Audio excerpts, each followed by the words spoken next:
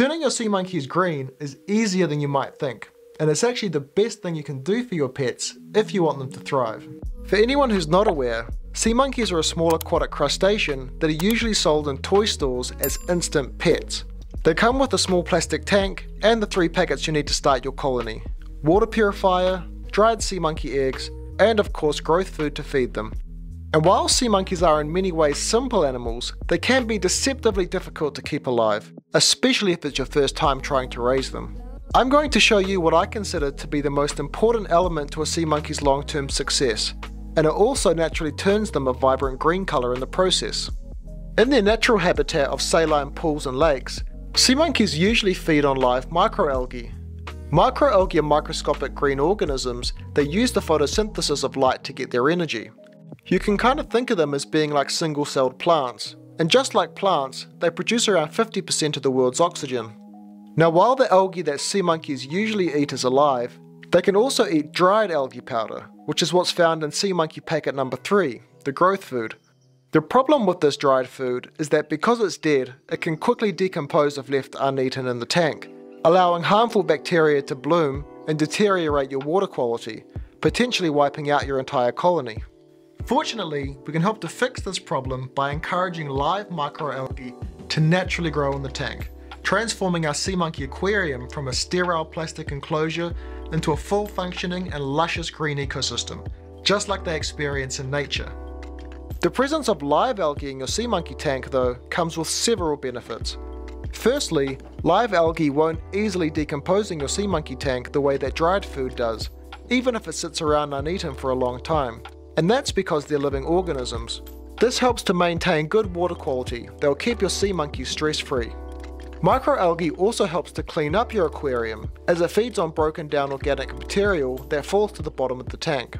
All of those molted sea monkey exoskeletons and piles of poop you see building up in the tank over time, that's all on the menu for the microalgae, and they'll do their best to eat as much of it as they can.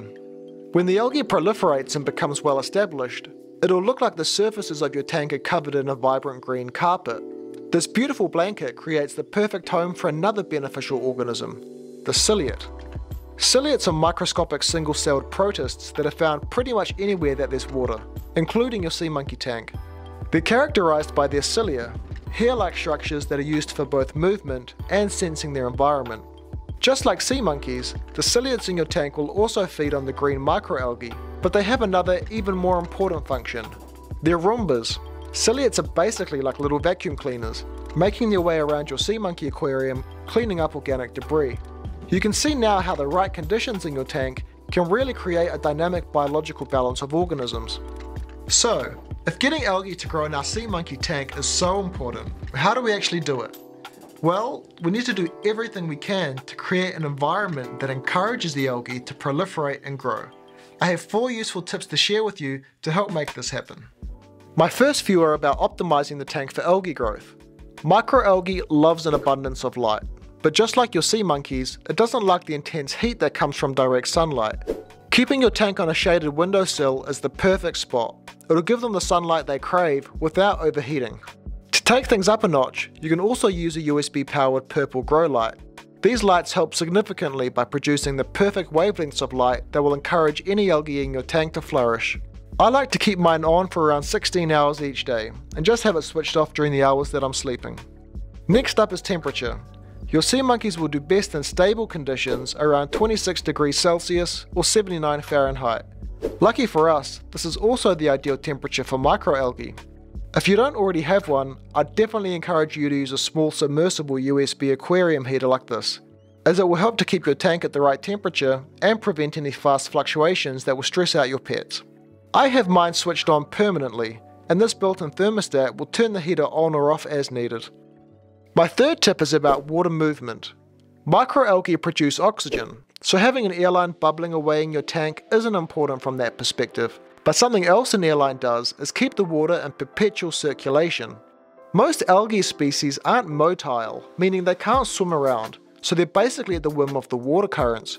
They also rely on the constant movement of water to stop them sitting in one spot for too long, because if they do, they can die. I'd highly encourage you to add an airline into your tank that's kept on 24/7.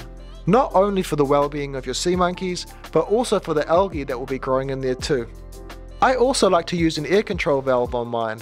They allow you to regulate exactly how much air is flowing into the tank, and as a general rule for sea monkeys, we like the pressure to be quite low. My fourth tip is to open windows. You see, to get things going, you don't actually need to add an algae starter culture into your tank manually.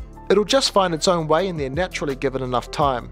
That's because algal cells are so small and light that they're floating in the air all around us, being carried by wind and air currents. So at some point, they'll accidentally just land in your sea monkey tank.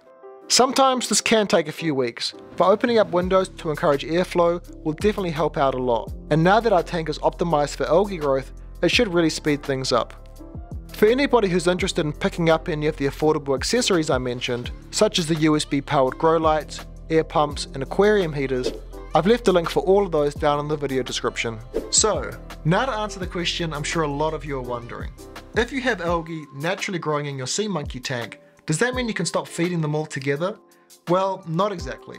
This algae will supplement their diet, but not replace it completely.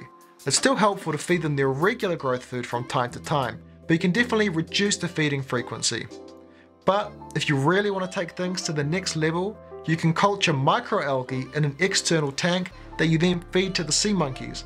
This is my recommended feeding method. I made a tutorial detailing exactly how to do it in this video here, so go watch that next and I'll see you there.